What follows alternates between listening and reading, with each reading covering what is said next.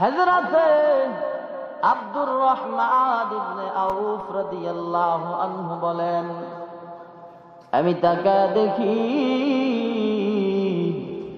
আল্লাহর নবী খেজুরের বাগানের ভিতরে প্রবেশ করেছে, কিন্তু আল্লাহর নবী এত লম্বা সিজদা দিয়েছে গো, আমরা সাহাবায়ে কেরাম আমাদের জীবদ্দশায় এত বড় লম্বা সিজদা আর কোনোদিন দেখি নাই। আল্লাহর নবীর সাহাবী হযরত আব্দুর রহমান ইবনে আউফ রাদিয়াল্লাহু আনহু বয়ান করতেছেন, দুনিয়ার মানুষেরা গো, নবীজি এত লম্বা সিজদা দিয়েছেন, আমার মনে হয়েছিল আল্লাহর নবী দুনিয়ার জমিন থেকে চিরবিদায় হয়ে গেছে। আলহামদুলিল্লাহ আলহামদুলিল্লাহ ওয়াহদাহ والصلاة والسلام على من لا نبي بعده أما بعد فقد قال الله تعالى في كلامه المجيد والفرقان الحميد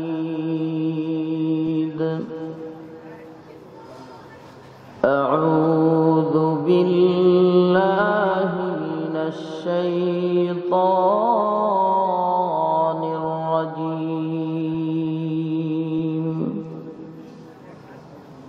بسم الله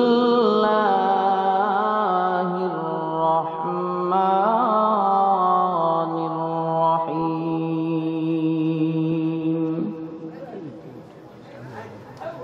يا أيها الذين آمنوا اتقوا الله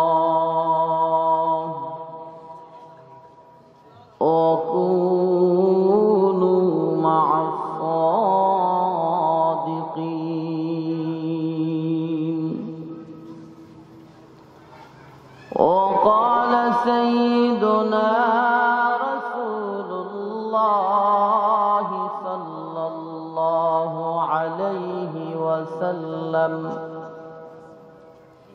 المرء مع من أحبه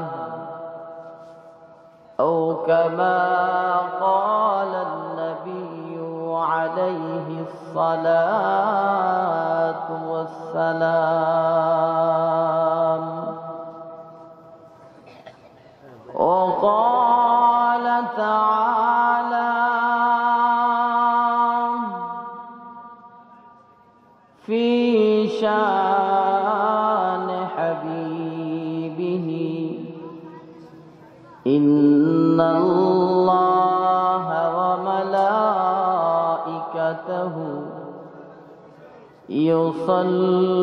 يصلون على النبي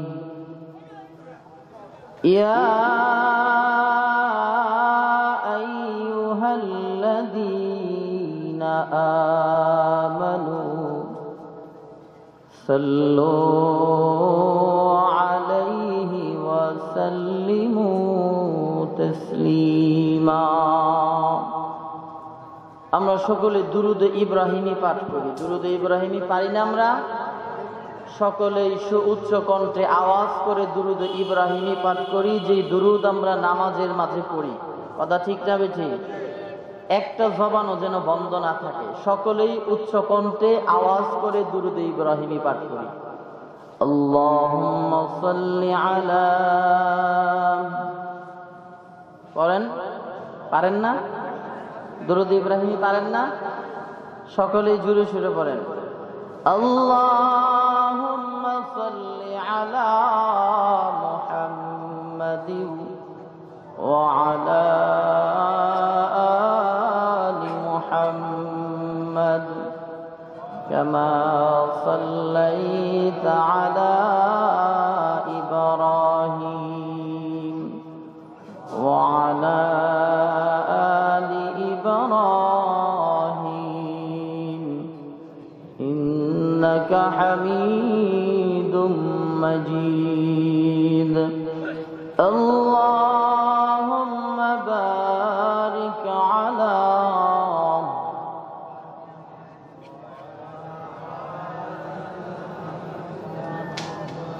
كما باركت على إبراهيم وعلى آل إبراهيم إنك حميد مجيد जगा जी लगाने की दुनिया नहीं है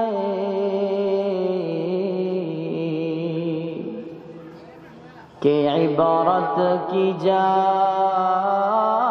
है तमाशा नहीं है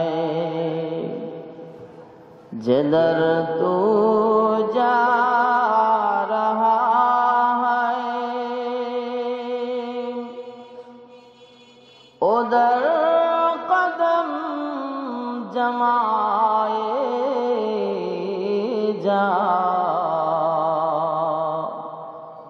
क्यों सुने या ना सुने अपना गाना गाए जा बलगल उला बिकमालिही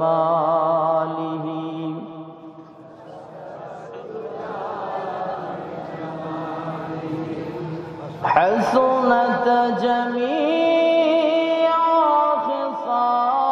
खिसालिही सल्लू अलैहि व आलिही रहे मेरा मस्कन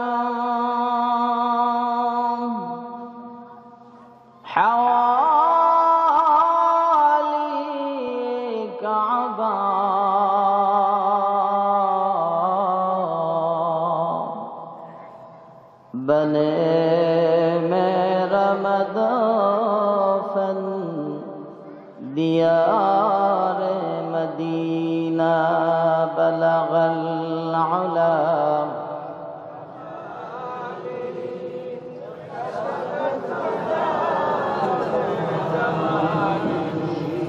हसनत जमीअ खिसालिही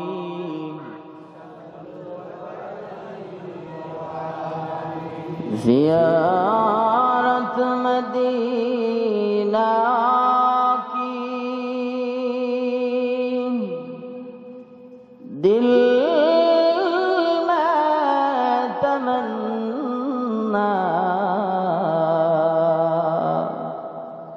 नहीं तो मेरे पास सफर की समाना ला इलाहा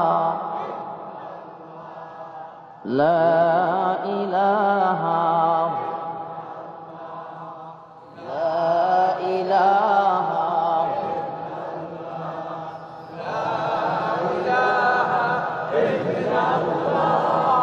ला इलाहा इल्लल्लाह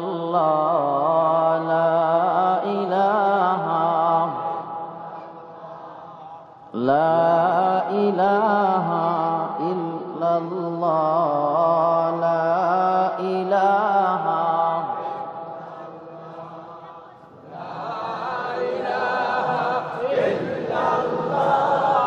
ला इलाहा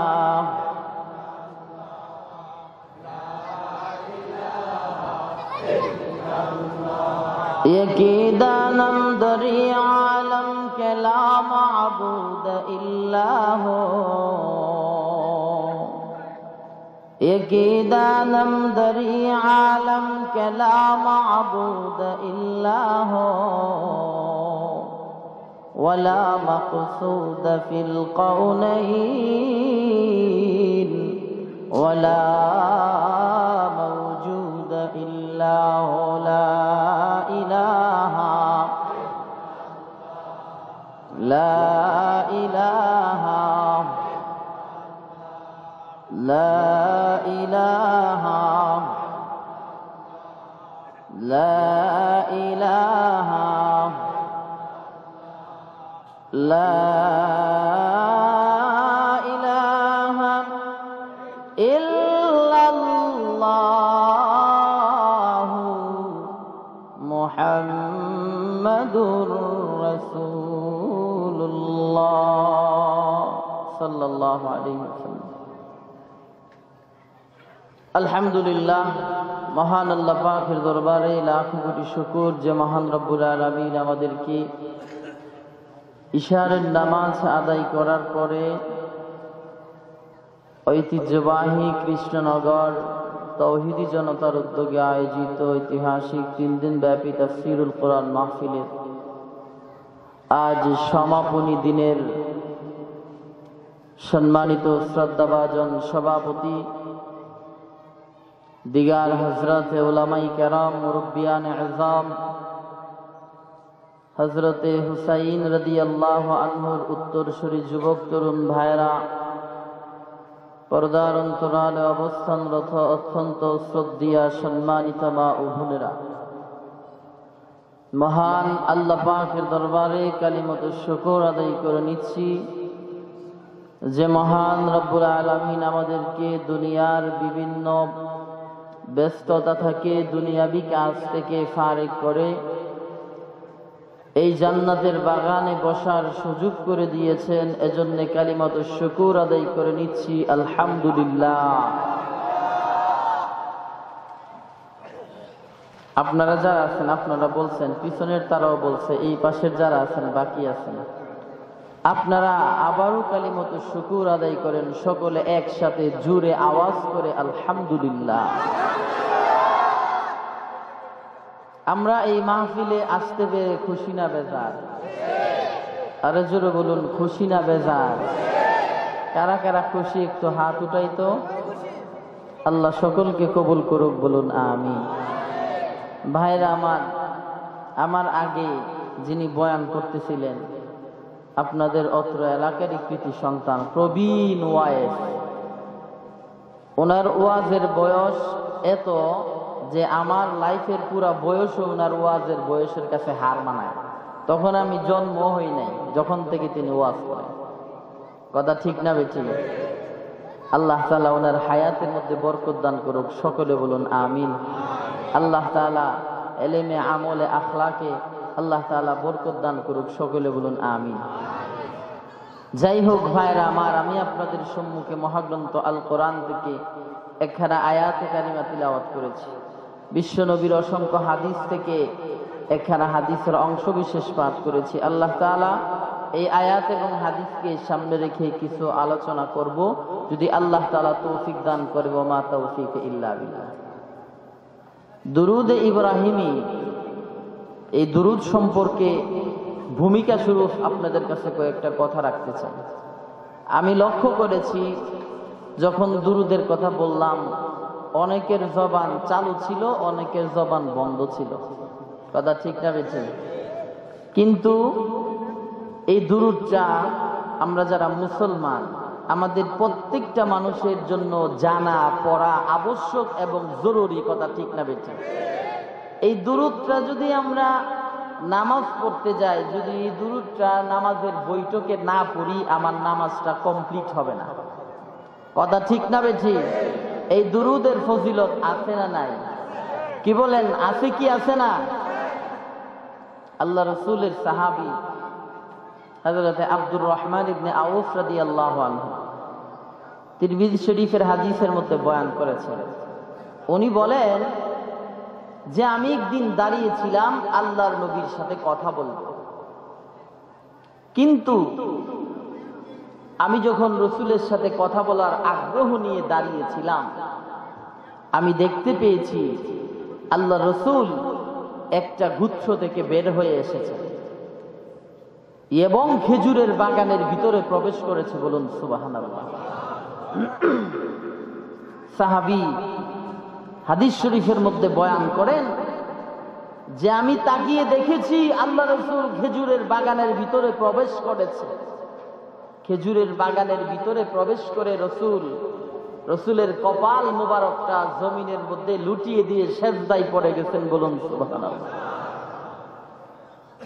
আল্লাহ নবীর সাহাবী হযরতে আব্দুর রহমান ইবনে আউফ রাদিয়াল্লাহু আনহু বলেন, আমি তাকায় দেখি আল্লাহর নবী খেজুরের বাগানের ভিতরে প্রবেশ করেছে, কিন্তু আল্লাহ নবী এত লম্বা সিজদা দিয়েছে গো, আমরা সাহাবায়ে কেরাম আমাদের জীবদ্দশায় এত বড় লম্বা সিজদা আর কোনোদিন দেখি নাই।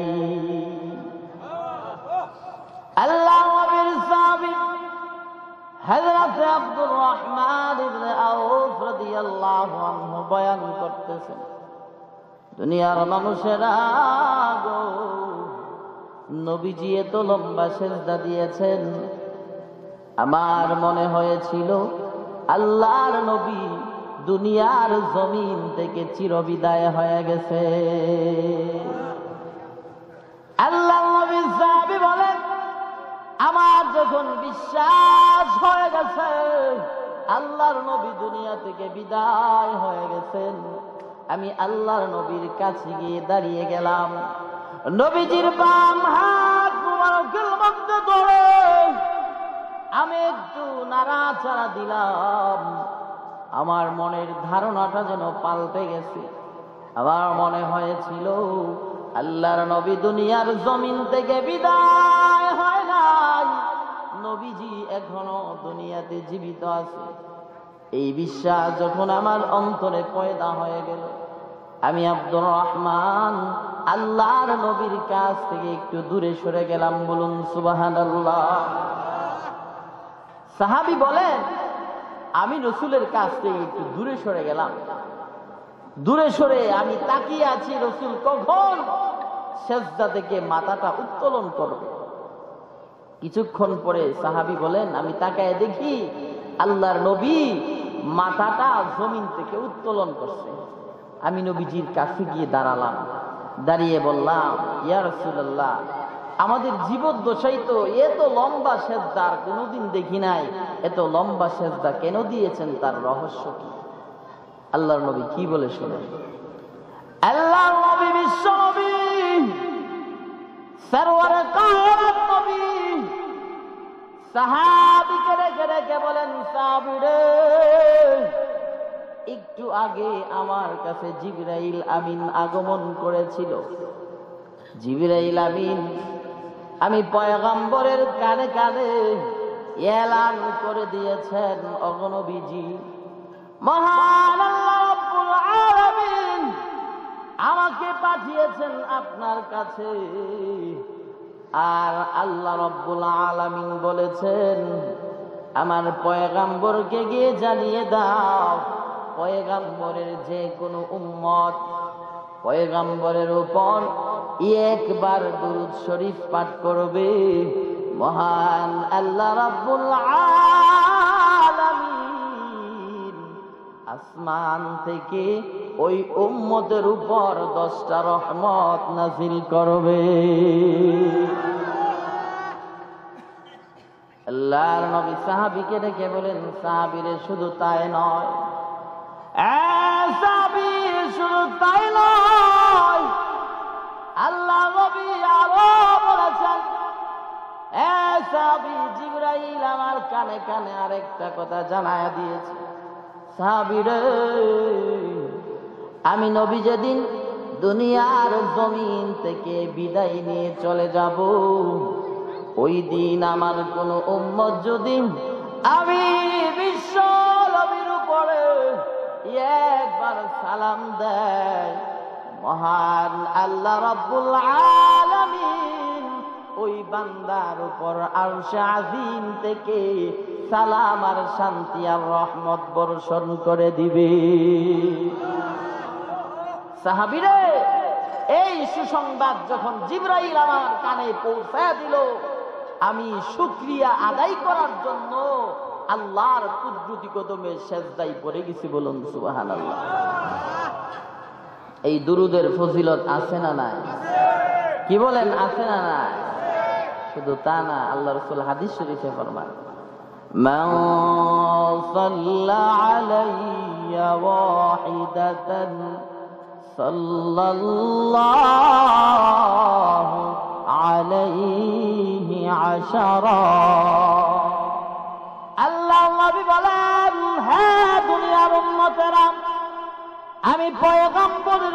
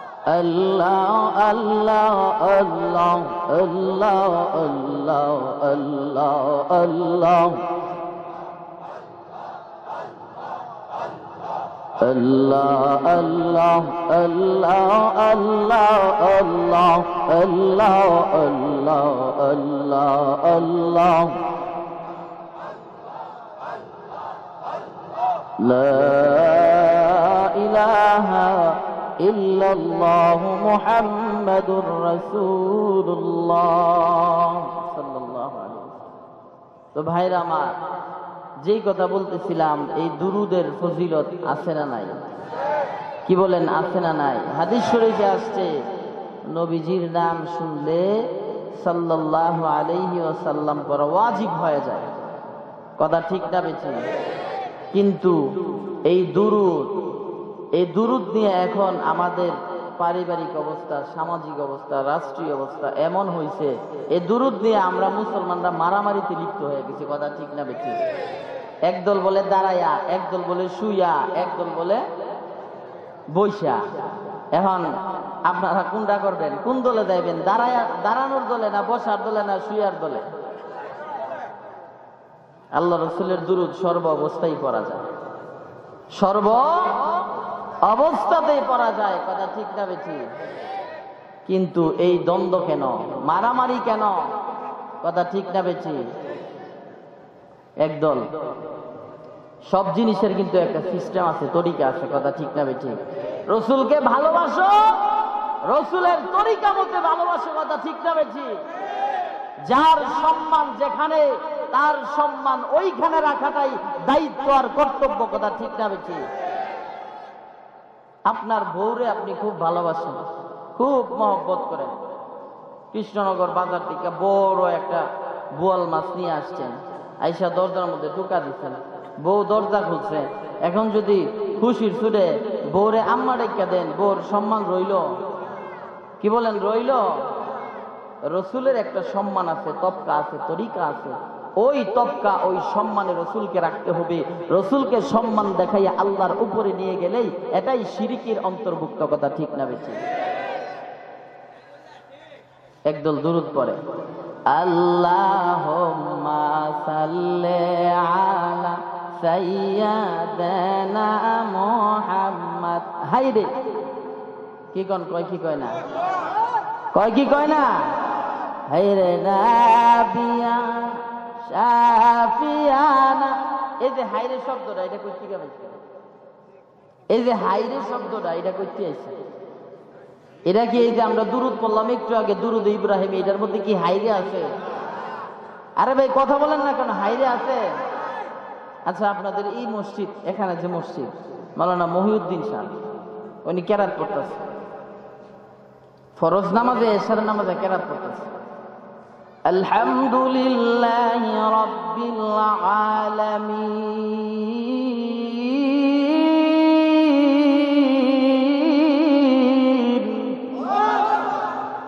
এখন যদি কেউ হাইরে আর রহমানির,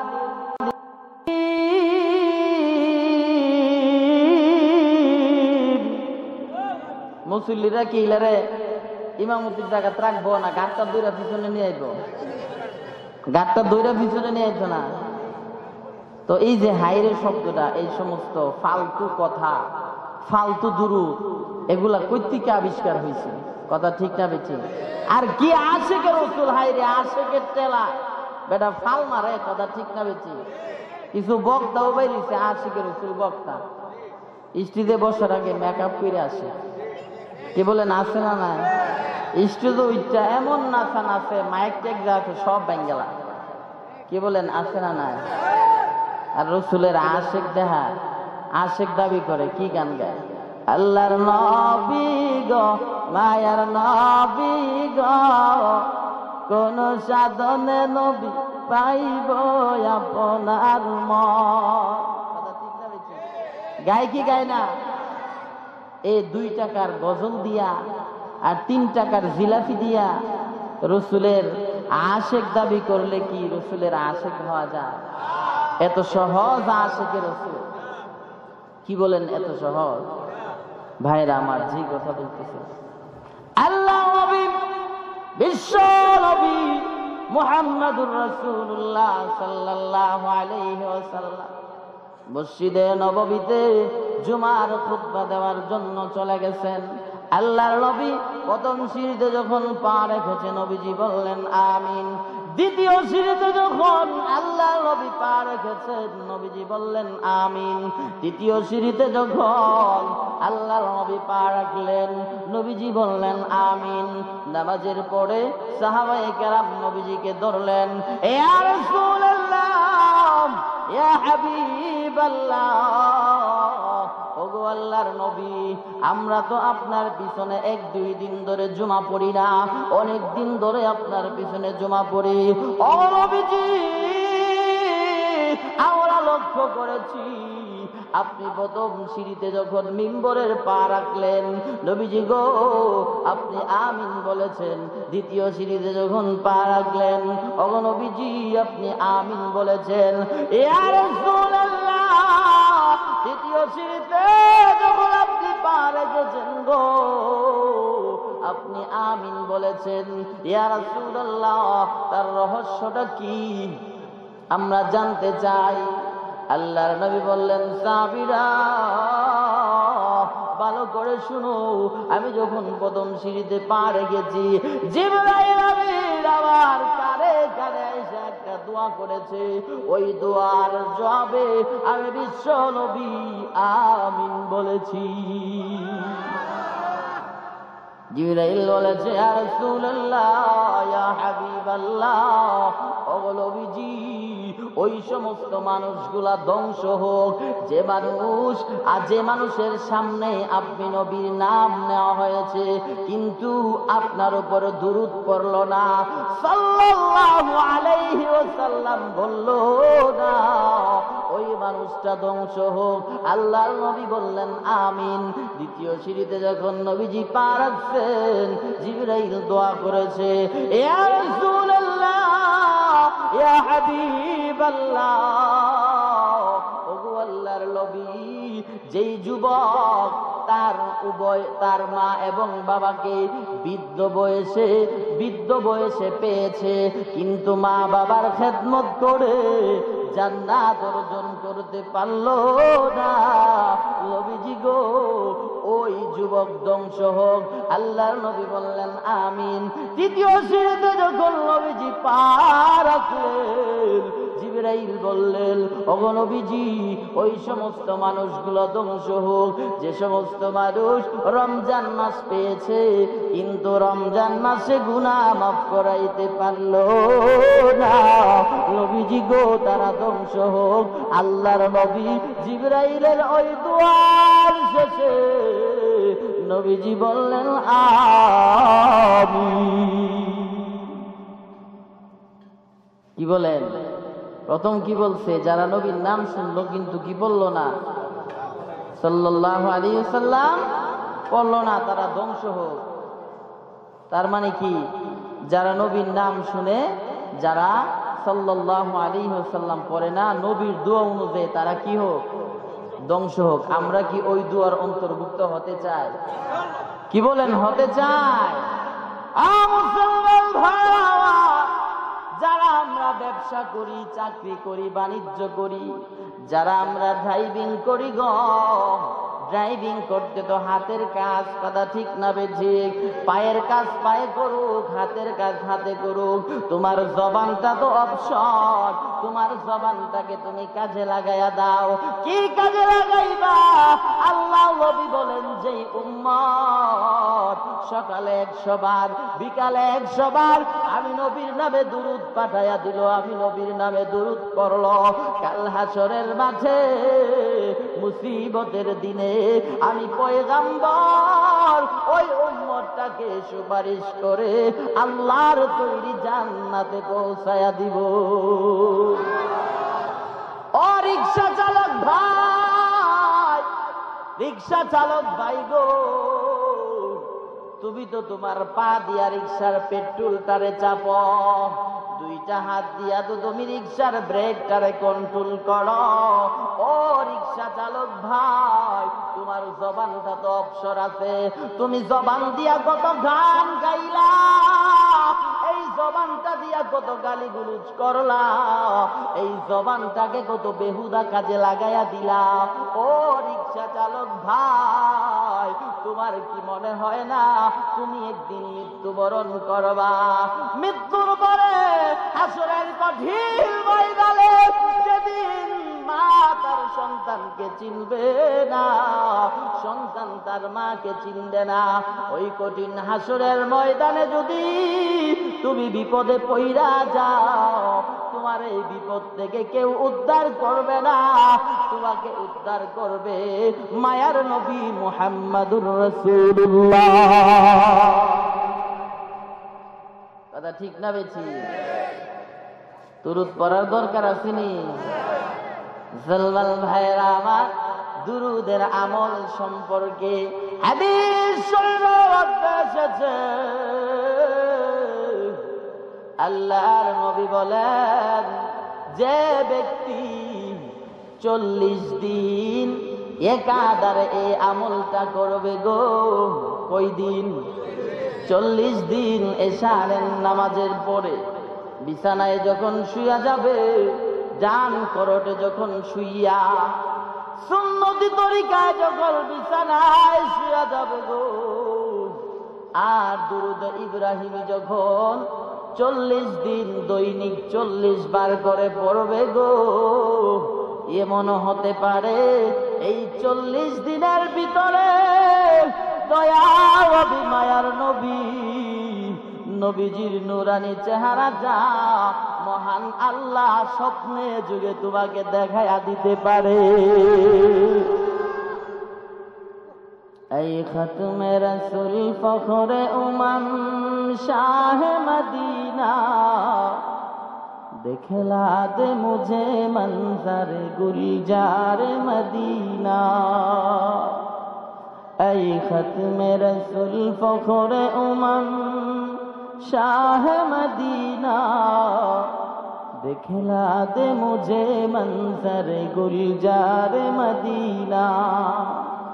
अल्लाह में मकाम,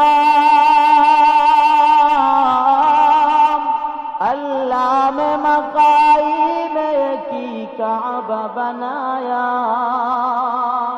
उस काबा का कबाद जमुर जिसका बनाया।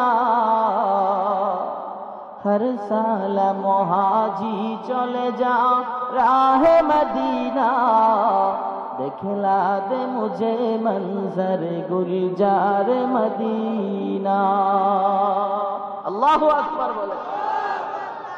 আগুয়া মুসলমান, জিজ্ঞাসা যদি করা হয় যাবে না গো সোনার মদিনা, বলে হুজুর আমি তো গরিব মানুষ, আবার তো টাকা নাই পয়সা নাই, কিন্তু মনে বড় তামান্না, যেই নবীর খাতিরে আল্লাহ গোটা আলম বানাইছে, নবীজির নূরানি চেহারা দেখার বড় মনে চায়।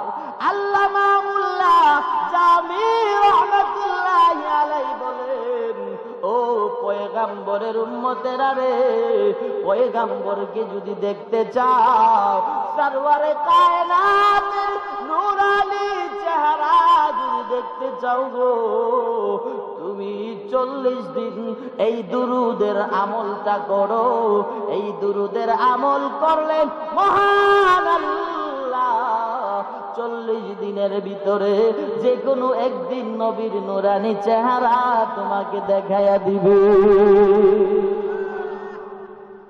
मैं आशिक मौला हूँ मेरा इश्क निराला, ये जुमला जहां जिसका तजल्ली से उजाला। मैं दूर हो मजबूर होई सैयद आलम, दीदार दिखा दे नहीं आवाज सुना दो, दीदार दिखा दे नहीं आवाज सुना दो। मुसलमान भाइरा, এই দুরুদের ফজিলত সম্পর্কে আল্লামা হাকিমুল উম্মত আশরাফ আলী থানভী রাহমাতুল্লাহি আলাইহি ওনার কিতাবের মধ্যে একটা ঘটনা আনছেন। ঘটনাটা বলবো না কষ্ট হইতেছে আপনাদের? এক মহিলা, বিধবা মহিলা, স্বামী নাই, সন্তান আদিও কেউ নাই, ফ্যামিলিতে আর কেউ নাই, শুধু একটা মাত্র কন্যা সন্তান। তো এই সন্তানটাকে সুন্দর করে লালন পালন করতেছে। এই সন্তানটারে দিনের বেলা গোসল করায়, দিনের বেলা খাবার খাওয়ায়, রাতের বেলা যখন ঘুমাতে যায় ওই মেয়ে সন্তানটাকে হাতের মধ্যে নিয়ে মা আঞ্জা করে রাতের বেলা ঘুমায় যায়। বলুন সুবহানাল্লাহ। কিছুদিন যাওয়ার পরে এই সন্তানটা দুনিয়া থেকে বিদায় হয়ে গেছে। এখন মা তো পেরেশান হয়ে গেছে,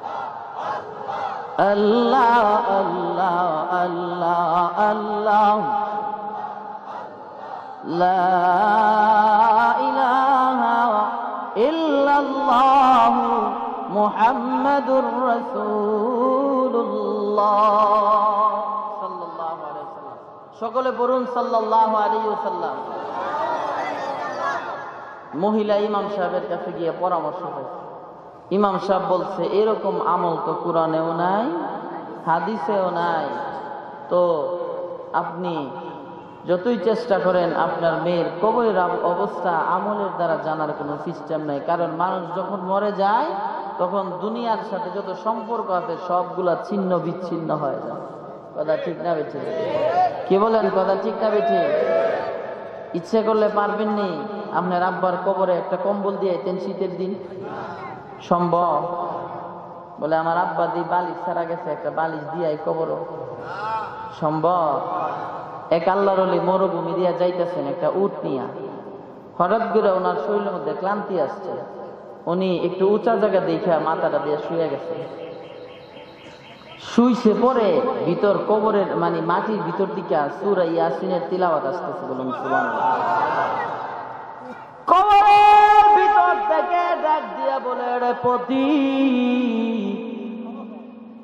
আজকে একদিন নয়, 2 দিন নয়, আজকে অনেক দিন ধরে আমি আল্লাহর কালামের সূরা ইয়াসিনের তিলাওয়াত করতেছি। আমি আল্লাহর কালাম কয়েকবার খতম করেছি, কিন্তু আমার আমলনামাতে কোনো সওয়াব দেওয়া হয় নাই।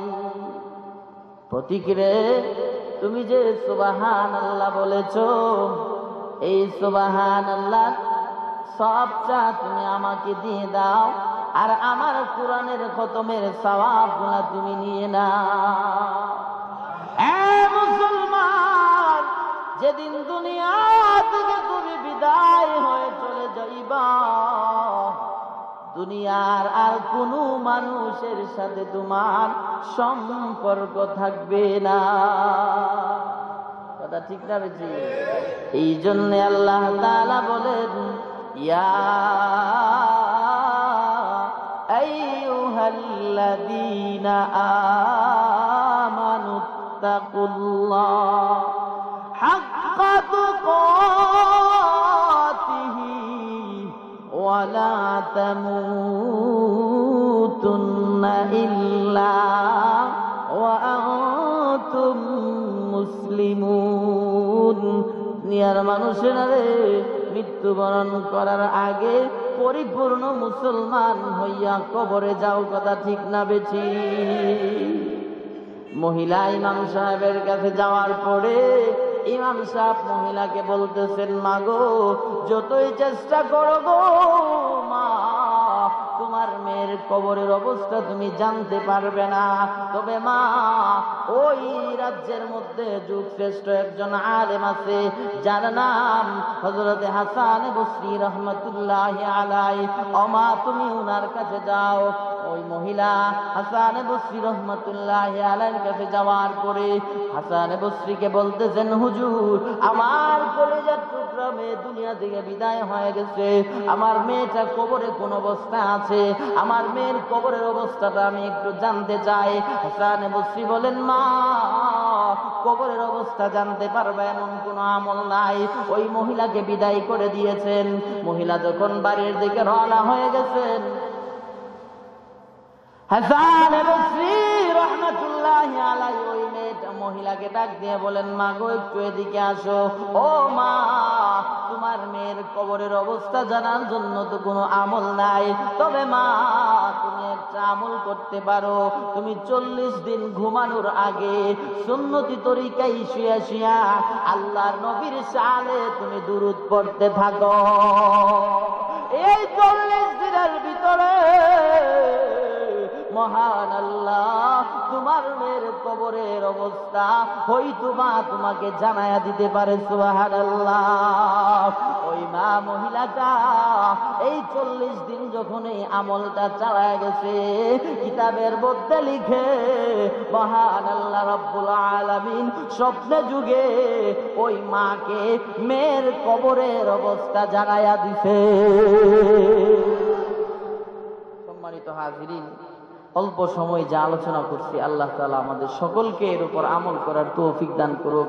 আর দুরুদ ইব্রাহিমী আমরা সকাল সন্ধ্যা 100 বার পড়ার তৌফিক দান করুক। সকলে বলুন আমিন।